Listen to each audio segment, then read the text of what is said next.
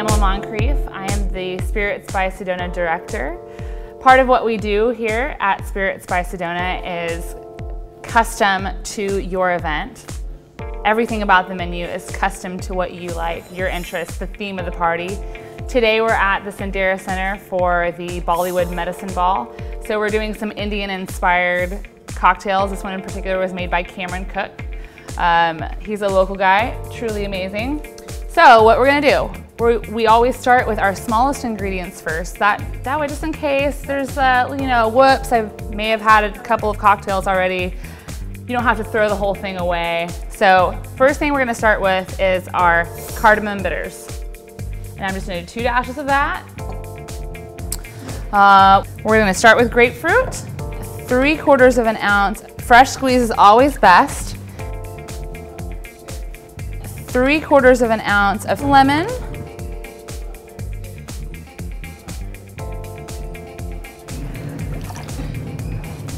After our lemon juice, we're gonna do 3/4 of an ounce of your 1-to-1 simple syrup.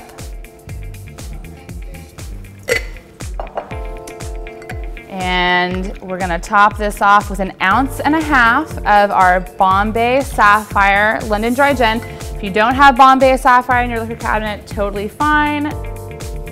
Beefeater, Hendrick's, Tanqueray, any London Dry is perfectly fine. This is just, it's kind of the theme. So we went with Bombay. All right, so now we're ready to shake.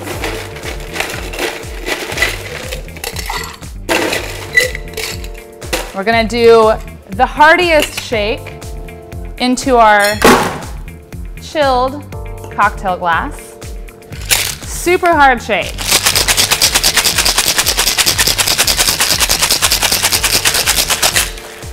There should be a little bit of frost on the outside of your shaker tin. Strain it into your martini glass or cocktail glass, whichever you have.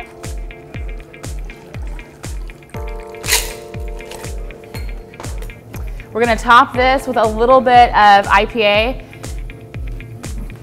to taste, whatever you like. My personal favorite, one of them at least, is the Lagunitas IPA from California. Has some really nice floral notes that add to how delicious this cocktail is. You wanna do a nice orange peel. Now the orange peel will bring your oil to the surface of your cocktail.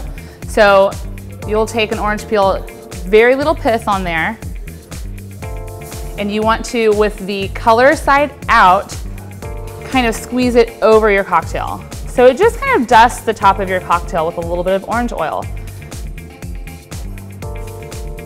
It's a beautiful garnish, but then as you pull it up to your mouth, you get that beautiful essence of orange that complements your cocktail. Let me see if it's okay, I don't know. Yeah, it's good, that's good. And there you have it. This is the Bombay Paloma Martini.